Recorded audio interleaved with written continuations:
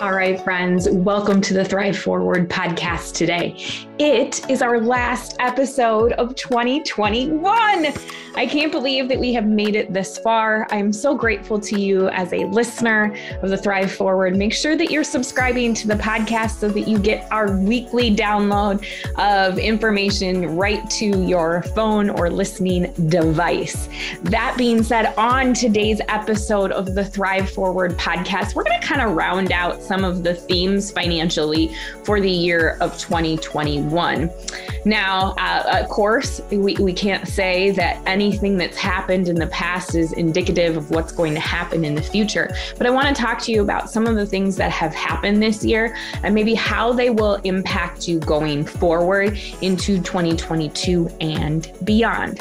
So, press play if you know somebody that would provide a great amount of impact to their lives by listening to this episode. Please share. Always take us in social media when you share our episode. We love to see that you are doing that. And it is so important that we continue to allow others to thrive forward as well.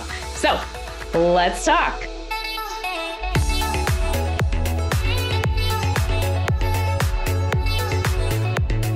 Well, friends, we thought COVID-19 was only going to be for a period of time in 2022, and it would leave us behind as the new year switched over and our clocks changed to 2021. And the reality is, as we switch our clocks over to 2022, we are still battling with the impacts, especially financially, of COVID-19.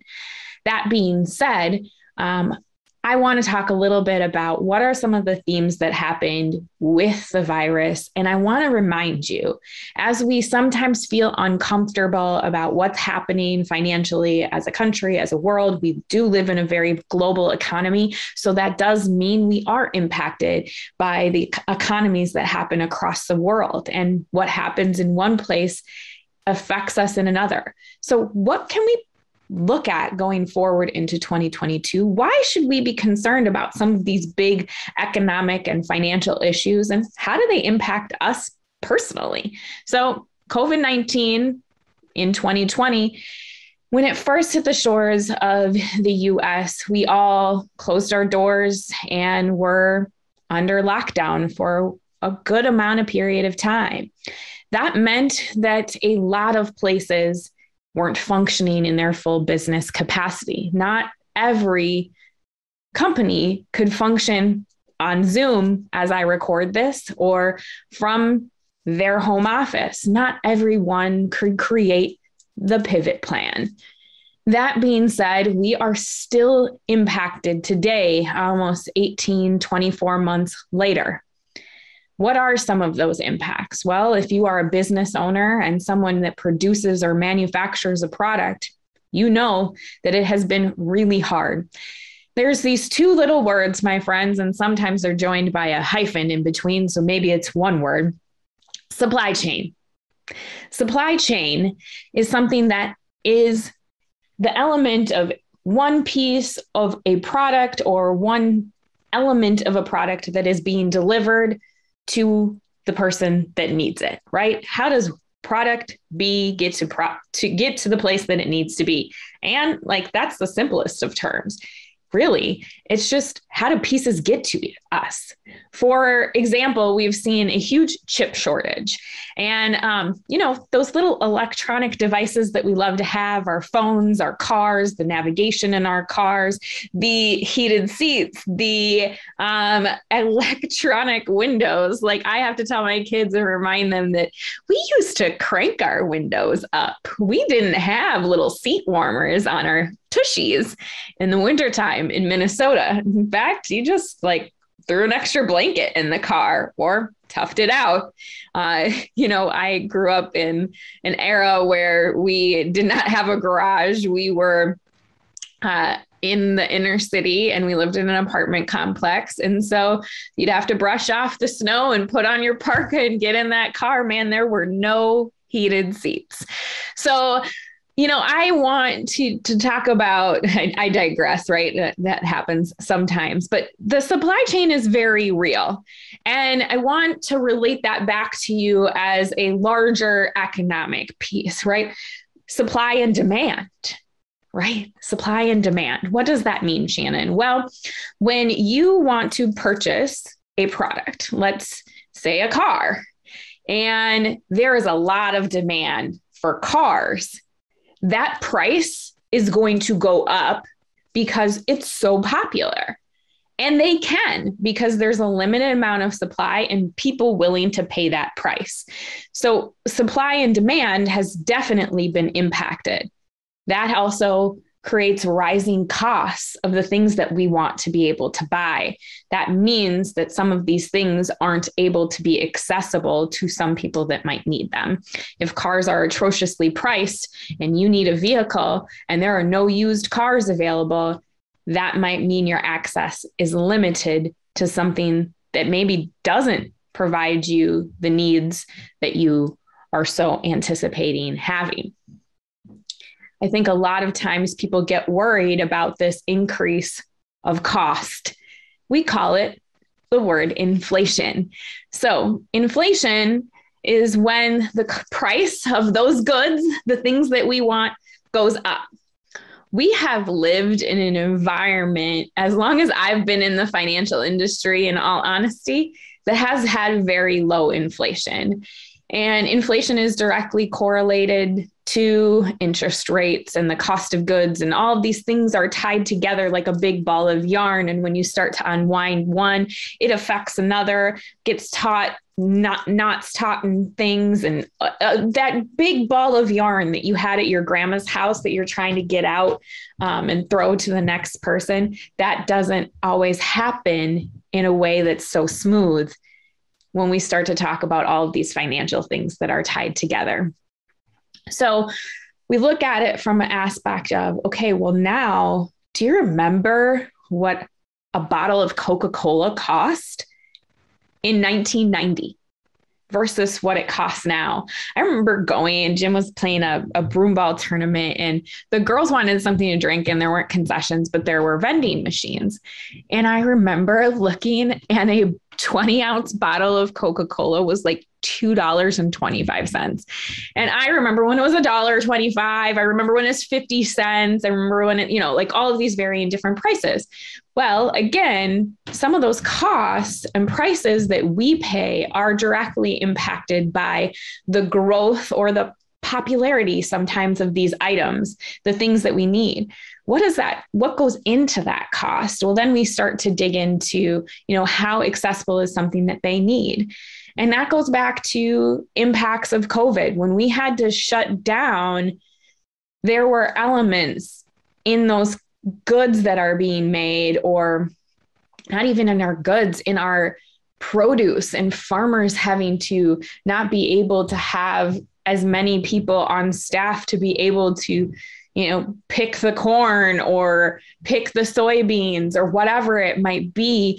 We see drastic prices increasing, even just our food alone. So it's not just your cars or your vehicles, it's other things. We also see increases in the prices of our homes. And how are we going to be impacted as they go forward? I often get asked, is there a housing bubble like 2008, Shannon? Is there going to, should I buy a house right now? The reality is what happened in 2008 is very different than the situation that we are in right now from a housing perspective. We have, and I'm going to try to kind of not water this down, but simplify it a little bit. We have a generation that is now moving into homeownership. A generation who was strapped with student loan debt when they graduated and continued to be strapped with student loan debt as they graduate, and wanting to be more financially responsible and pay down that debt before they incurred another debt. I'm referring to that lovely generation that I happen to be a part of, although I am on the early cusp of millennials. millennials have just now started to step into that element of home ownership. They have made many decisions not to, and I'm talking about a group or a generation in a grand scheme of things. We know that generations have different people who fall into different lines, and this is just an overarching theme for a group of people, not specifically just one person. But millennials have had the tendency from a home to push off home ownership, to look at paying down those student debts, to being able to look at what are the things that are important to them. And some of them loved being able to live in the city and have walkability to be able to go to the things that they wanted to. And now maybe some of them are transitioning into wanting to build that family.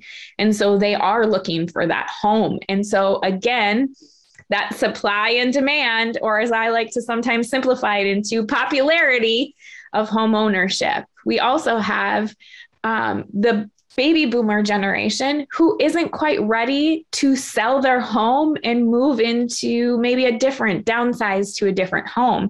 So we have these generations that are crossing. And so we see these rising prices in our homes begin because of that demand aspect of things. So some of these things are very much tied together. Now we've seen those rising costs of our real estate, not necessarily due to COVID, but we have seen some popularity in other spaces within our country due to the effects of COVID. I just got off the phone with my auntie who lives up in the Duluth Superior area, and she was buying a home and looking for a home in Duluth, but so many people from the cities realized, because of remote working, right? A lot of times we had this exodus from rural America into the cities because that was the only place they could, quote unquote, get a job. And now we have this element of reversal. Many people who are interested in moving to a space where they can find more affordable housing and have the flexibility now from work that they can work wherever they want to. They got really creative because of COVID, or now they are allowed to be able to work for a company that's in Seattle, but live in Duluth, Minnesota, and have a better cost of living and be able to be wherever it might be for them that is where they want to start their family or experience their life. So we've seen some of this occur, and I hope actually it helps some of our rural towns and smaller towns and not big cities thrive again as we experience this shift in housing as well.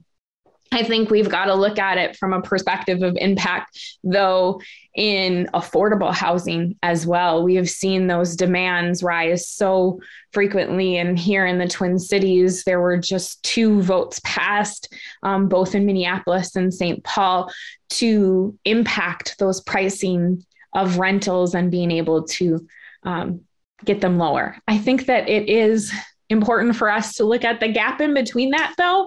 I don't think that affordable housing should also always just assume a rental property, but also what are those elements of housing that could be built in a different capacity? Townhome, home ownership. What's that step into home ownership? Because that does lead to wealth as we create that large asset for ourselves.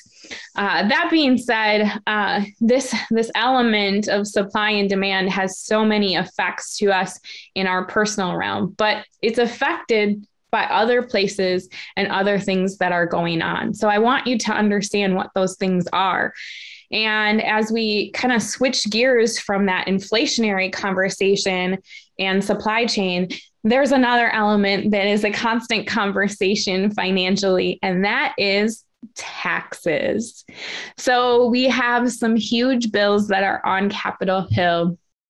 Oh, wow. That brings me back to like my days in grade school. Wasn't there a little song or a little tune of a bill on Capitol Hill? Anyway, I digress. Maybe you're singing that along too as I talk about that.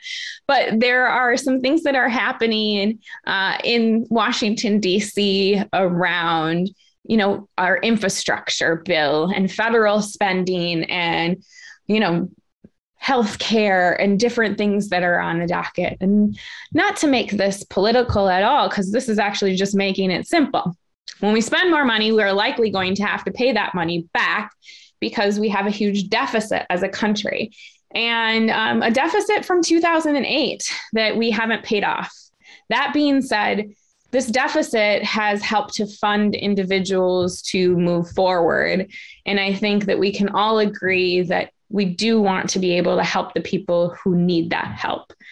And how do we establish the behaviors to get people moving in the direction that supports them and creates an element for them to thrive forward? No pun intended, but every pun intended.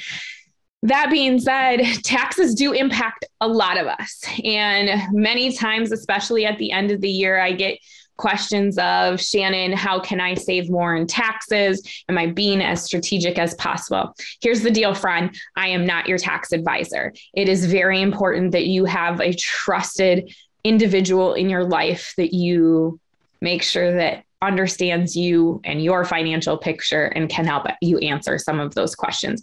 But I do want to talk in big picture. What are some of those things that should be important to you to consider? As we go forward, I think we are probably at the lowest tax rates we will ever see because of the deficits that we have. The more spending that we have, likely the way that we will pay that back is through taxes. And so, that to say, we do need some of these things, and taxes can be paid in a responsible fashion, and you can be able to be strategic about it. There's nothing wrong with you taking upon strategy in your life, in every aspect of the words, but specifically as we talk about taxes today, thinking about it from an element. I talk about this a lot in financial planning. Your accountant is always going to want to get you to the lowest income level possible. So making contributions to 401ks, deductible IRAs, donations, things like that.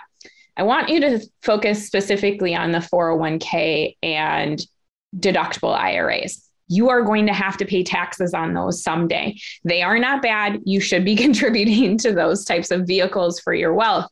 However, how much are you putting in those vehicles to then make your tax liability down the road potentially more if we're in a rising element of taxes? Again, I don't have a crystal ball. I can't tell you what the tax rate will be when you're in retirement, but I sure hope for you that it's less than what you're paying right now as an individual, because your income will be likely less because you're not on a payroll or paying yourself that same paycheck. Instead, you're taking upon strategy for yourself. I often refer to this as choice of retirement income. What buckets are you choosing to be able to save into? If you are putting everything into a bucket that you have to pay taxes on later, that might not be the best space for you. The other piece to consider is, and the second bucket I talk about is tax deferred or tax free. Excuse me. I talked about tax deferred, tax free. The next bucket is tax free. So that tax free bucket, some of the things that we think about as contributions in that area, Roth IRAs are the most common space, and sometimes life insurance can be used in that space as well. That being said, Roth IRAs are not accessible to everyone, and there are some changes that are coming up from a tax aspect of things. Are Roth IRAs always going to be there? I would assume they will, but I don't know. I don't write the laws, friends. Are you always going to be able to contribute to them? Are you going to be able to do what are called Roth conversions, or some people refer to them as backdoor Roth IRAs? Not everybody will be able to contribute to those in the future if some of these bills go into play. Some of it might be limited based on your income levels. And so being strategic about how you build that tax-free now and take advantage of the spaces that you are allowed to contribute. Do you have an old 401k that you haven't rolled over yet that you could potentially, based on your tax situation, convert into a Roth IRA? Again, as you start to, ask these questions of your team, I call them your personal board of directors, it's important that you bring together your financial advisor and your tax professional to be able to have those types of conversations and understand your impact, not only what's affecting you today, but in the future. So financially, some of the laws that are affected and put into place on Capitol Hill will affect us based on our own personal financial planning. And what's accessible to you now might not be in the future. So are you maximizing those opportunities for yourself? I think too, to consider some of those elements in that third bucket of taxable. How are you building those three options for yourself? Tax deferred in, your employer sponsored plans and deductible IRAs, that tax-free in Roth. And then as we transition into taxable, we think about that as potentially your pension income, your Social Security income, and any capital gains or other dividend income that you might be receiving as well. Taxable is kind of an element that we talk about that's pay as you go, with the exception of Social Security and your pension. So you're looking at it as an element that you're paying taxes on now, but will potentially limit that going forward. The capital gains taxes could increase depending on what gets voted on again in Capitol Hill. We are seeing a lower element of capital gains. And if you are in a certain tax bracket, you potentially don't even have capital gains taxes that you would have to pay. Now, that being said, there are plenty of different calculations in there that you have to consider yourself. And so I challenge you to make sure that, again, you're having those conversations. As I put a bow on today's episode, I want you to understand basically that everything that happens in this big picture can kind of trickle into a way of affecting you in your life. And so how are you keeping yourself up to date and educated on the things that are happening without taking a nap? Because maybe finances aren't your jam and you don't want to fall asleep, but you want to be empowered in different situations that are happening. I love different resources and being able to scan things. I think our brain is a great space for us to expand on that knowledge. You might not understand everything that you read, but it's a way for you to continue to use this great muscle that your brain is and expand it and make it stronger. So even if you just download one of those great financial organization apps, on my phone, I utilize Bloomberg, CNBC. I look at things from a global aspect sometimes too. Again, media can sway things and they can really target things in a way that makes you fearful from a financial standpoint. That's why I think partnering with a financial advisor, financial planner, wealth advisor allows you a partner who can kind of simplify things and let you know how you personally will be affected by these things. Because some of the things that I talked about today, from the impacts of COVID-19 to supply chain, inflation, and taxes, might not actually have that big of an impact on you in your personal financial planning aspect of things, depending on what your situation looks like. So, of course, as I always say, financial planning is so personal, my friend, as much as your DNA. So don't sit back. Make sure that you're taking that opportunity. If you are looking for a partner to join you in 2022 as your financial wellness partner, well, we'd love to come alongside you. You can easily go to our website at forethoughtplanning.com/wealth assessment and schedule some time with our team today. So as we unloaded some complex topics today, please take the time to always remember you are worthy of wealth.